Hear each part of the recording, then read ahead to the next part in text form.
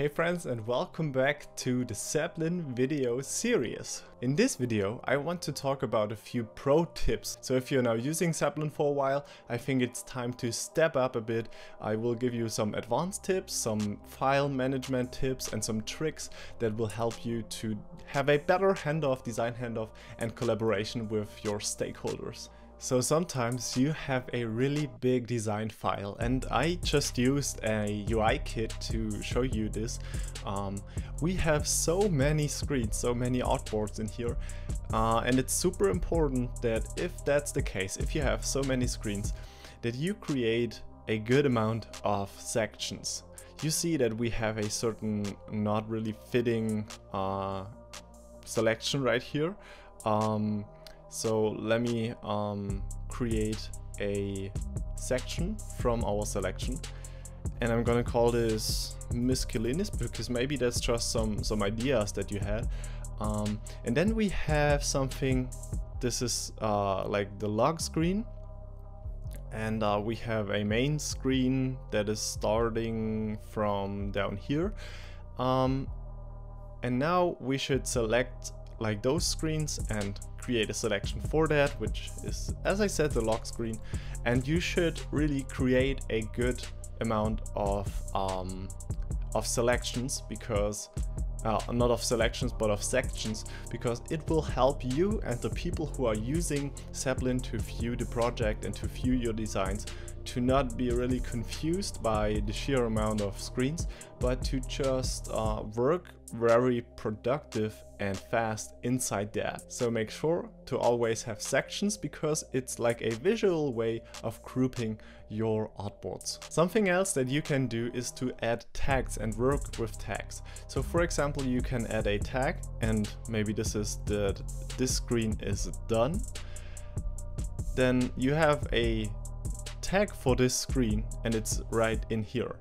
Let's create another one for maybe these two screens right here, and let's say that they are in progress. That means you are still working on them, and you can also have a tag for those two screens, and we're gonna say that those two are just starting or something like that. You now see that if I click one of those screens right here and add a tag, that we get a list of certain tags, and we can say this one is done, and then you just have a certain selection of tags that are also available up here. And if you now select one of those tags, it's now filtering your amount of like this really big list of artboards by the tagged screens that we basically just tagged. And you can also go and hit untagged and you will see all of the rest. So that is a visual way and a fast way to have a certain like tag and filter method. You can of course also create your own concept of tags, but I think one of the good ways and best ways to do it is to have a tag for screens which are done from your perspective, then screens which are still in progress, and maybe like a screen that is just starting out, that is just a rough idea or something like that. This is like just my attempt to do it right here. Of course, you can find your own way. Maybe talk to your developers and project managers on how you should tag them. Then you can create a tag structure that you can use in not just this current project, but maybe in also the upcoming projects that you will upload into Zeplin. A different way to use tags is to define a certain tag for each employee. So maybe we have an employee who's called Max, and maybe we have another employee who is maybe a developer and is called I don't know, Lucas maybe. Then you can create a tag for those employees, and you simply see that Lucas has to work on kind of a lot of screens, and Max is really just focusing on this single screen. So you can use tags for assigning screens to a certain person basically, and of course you can also manage a tag and delete it from the screen. which means that it's not in the list anymore. But that's also a way to do it, also a very good idea, to assign a certain amount of screens and artboards to a certain employee. Another pro tip is to always double check your designs once you either uploaded them into Zeplin or you are just checking them out in Sketch, to make sure that assets are always exportable. For example, we have a timer icon right here, or a lightning icon right here. It's always super important that those icons and assets are exportable. So, for example, as I said, those right here aren't exportable, and if a developer comes and wants to get them to implement them into the code, into the design, he will need to contact you and say, Max, I really need those icons as an asset. Can you make them exportable for me? And that happens so often to myself.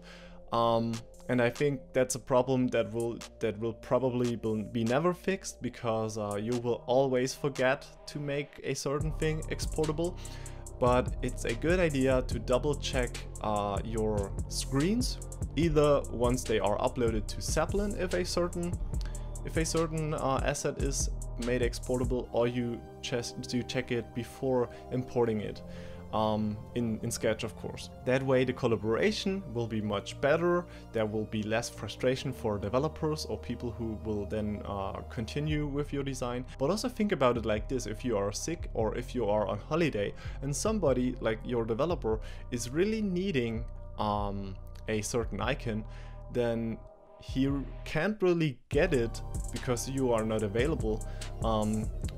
Maybe he has to contact someone else who has the Sketch file or who has access to Sketch, maybe because he doesn't have Sketch on his device.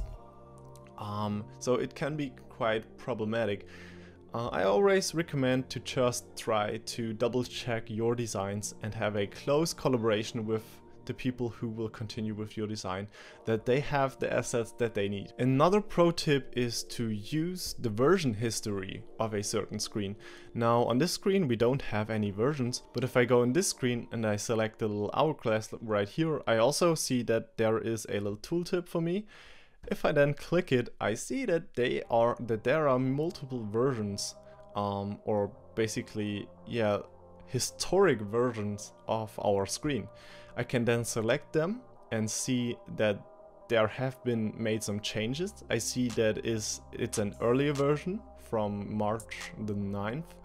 And I can also add a certain commit message right here. I can also delete, of course, a certain version in here.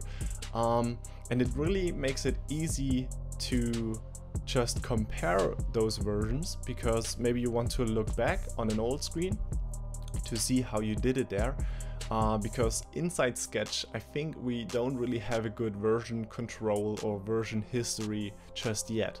I think that's something that will be available very soon, but at the moment Zeplin is the best way to make sure that you can check your version history. So I hope that these few tips help you to become a better designer, to have a better design handoff, and to work inside Zeplin on a more advanced and pro level.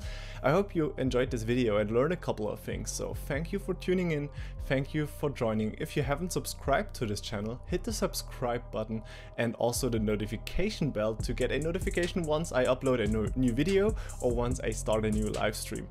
Anyway, thanks for tuning in, and we see us in the next one. Bye!